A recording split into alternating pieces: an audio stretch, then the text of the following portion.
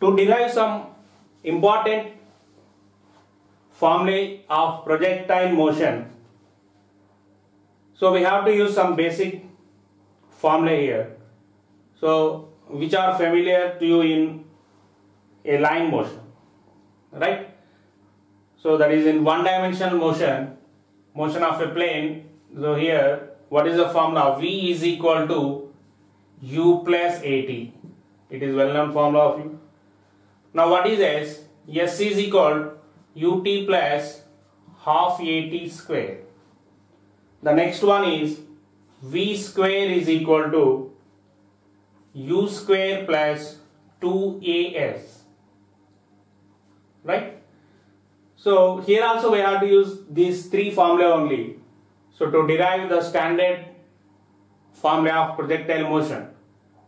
But here the projectile motion is two-dimensional.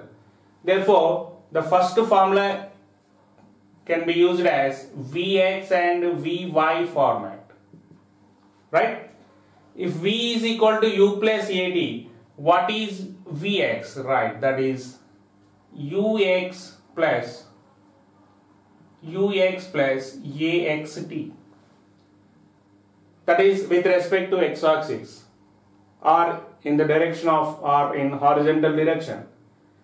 What is Vy? This is nothing but Uy plus Ayt. Clear? Similarly for S also, you can write Sx and Sy. Why? Because it is two-dimensional, right? So what is Sx here? Uxt plus half Axt square. What is Sy? Very good. Uyt plus half Ayt square, right? So Ux, Uy, what are Ux and Uy?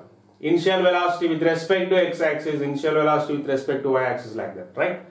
So similarly for this V square also, you can write formula as Vx square. What is Vx square here? Ux square plus 2AXSX. Clear? Now Vy square is equal to Uy square plus 2Ay and Sy with respect to horizontal and with respect to vertical. So all these six formulae are very, very useful in the derivation of standard formula of projectile motion, right?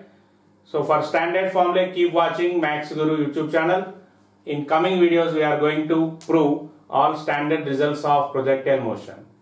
Students, please subscribe Max Guru channel.